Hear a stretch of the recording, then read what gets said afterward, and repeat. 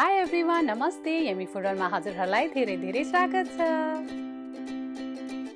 आज मैले हजुरहरूको लागि काउलीको पकौडाको रेसिपी लिएर आएकी छु। अति नै सजिलो तरिकाले बनाएकी छु मैले यो रेसिपी। थोरै सामग्रीबाट नै यो पकौडा एकदमै मिठो बन्छ। ल सुरु गरौँ है त यसलाई चाहिने सामग्रीहरूबाट।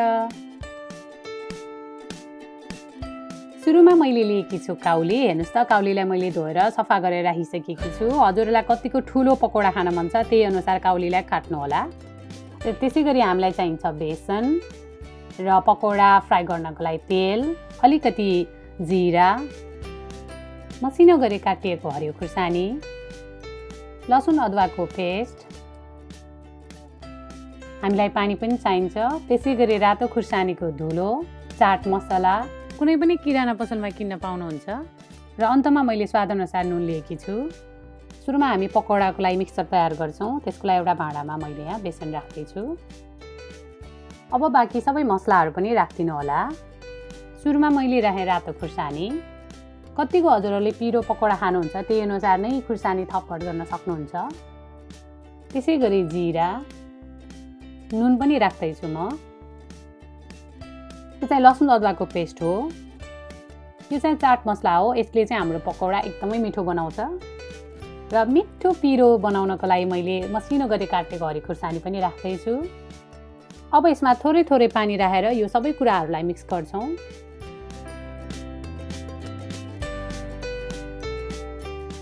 यो पकौडाको मिक्सचर तयार गर्नु हुँदा चाहिँ हजुरहरूले एकैचोटि धेरै पानी राखेर मिक्स नगर्नु होला।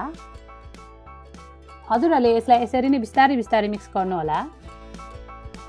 मैले बेला बेलामा थोरै थोरै पानी राख्दै मिक्स गर्दै छु। मैले अघि पनि हजुरहरूलाई भनिसकेकी छु एकैचोटि धेरै पानी राखेर मिक्स नगर्नु होला।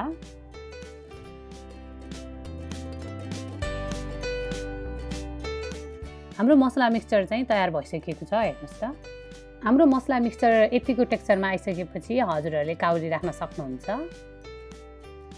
यसमा म काउली राख्दै छु।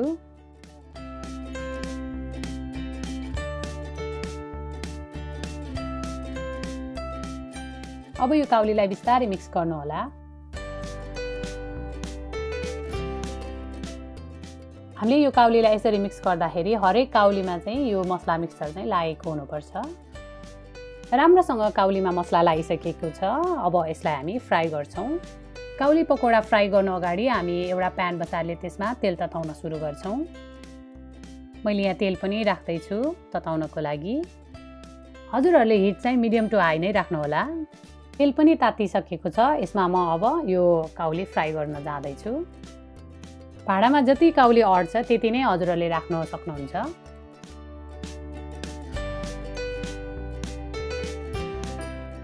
यो काउलीको पकौडा 3-4 मिनेटमै फ्राई हुन्छ। अब यसलाई यसरी नै बिस्तारै बिस्तारै चलाउँदै फ्राई गर्नु होला।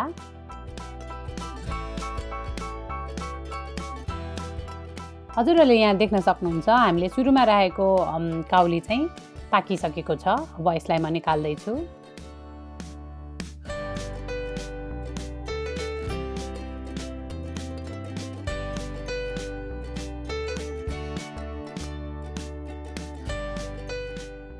ल हेर्नुस् त हाम्रो काउलीको पकौडा रेडी भइसकेको छ।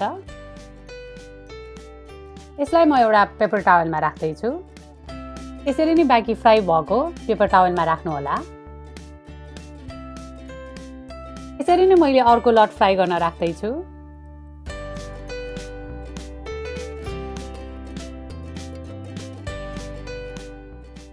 यो पनि 3-4 मिनेटमै फ्राई भइसकेको छ। यसलाई पनि निकाल्दै छु म।